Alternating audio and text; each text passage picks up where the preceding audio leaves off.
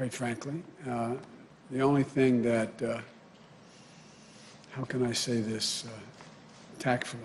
I think it will not help the president's legacy.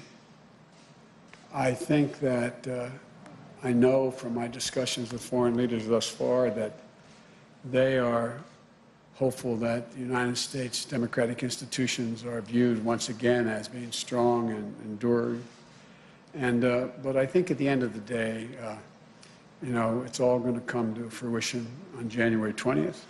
And between now and then, my hope and expectation is that the American people do know and do understand that there has been a transition.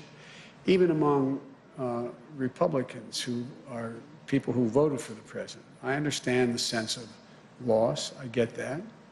But I think the majority of the people who voted for the president, a lot voted for him, a significantly smaller number, but a lot voted for him.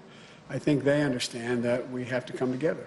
I think they're ready to unite, and I believe we can pull the country out of this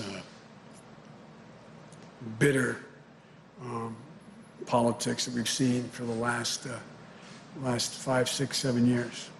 And just to follow up on a previous question, how do you expect to work with Republicans if they won't even acknowledge you as president-elect? They will. They will. Thank you all so very much.